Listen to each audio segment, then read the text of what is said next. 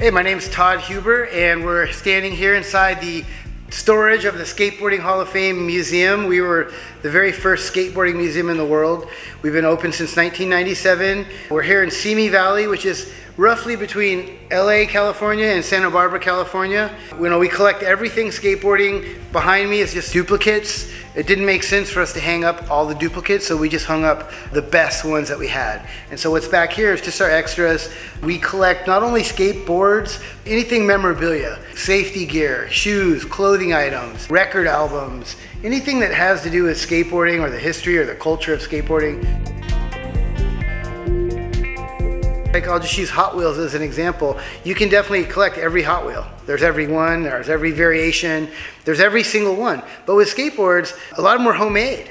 So there is no possible way for one person to get every single board. So it's a real addictive collection. For me, knowing that it just never ends. You can, no matter what you get or how many you get, there's still more, and there's still ones you've never seen before. And every time I see a board I've never seen before, it's exciting to me. I mean, after being a collector for over 30 years, if there's a board I haven't seen, I consider it pretty rare. Just a fan. People always say, are you a historian?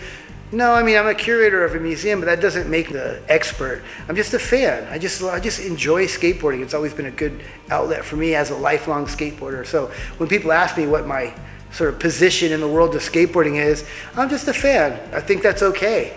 I think without the fans, you know, there would be no rock stars if there wasn't fans, right? So I like to sort of honor the rock stars of skateboarding by being a skate nerd fan, and that's what got me here. And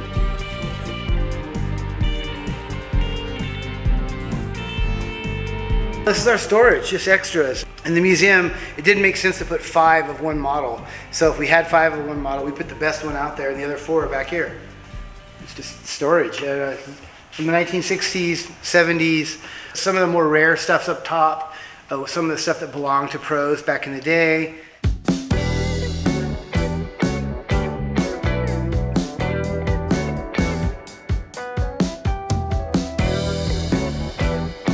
So what is this? I don't know.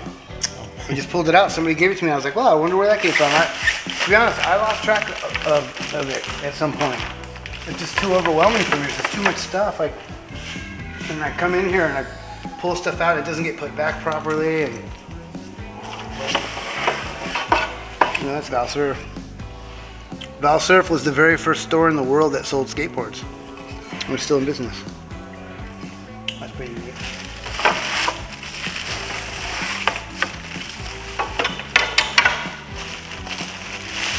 Jason Catalano, freestyle board. Fantasy skateboard. Crazy stuff. I don't know, a lot of this stuff I just truly forgot about.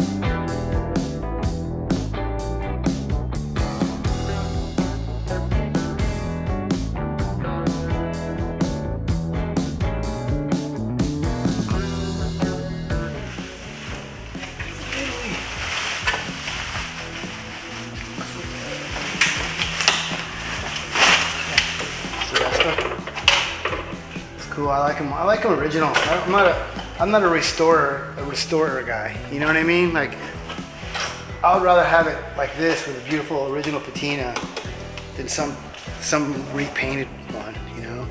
They always say it's only original once. That's with anything. Skateboards, bicycles. Like, I don't own anything that's restored. That's just not my, it's not me. Well, I like it the way you found it. Even if it's completely roached. You know, like. Even if it's just complete shit.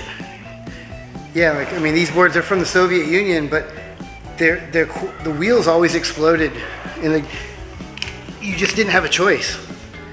Like, they're made out of, like, it's like gooey. Like, it's just, they're different. Like, the bearings and stuff, they're crazy. So, yeah, these are all my Soviet boards. I have 8 of them, and I'm getting ready to send some back to the skate museum in Minsk, and he was asking me what I already had because he was going to send me some more and not to duplicate them. So I pulled them out to show him what I had, and he's asking me, what are you going to send me? So it's hard for me to give it up. I don't really want to give him anything, but I'm gonna, because this stuff's really rare.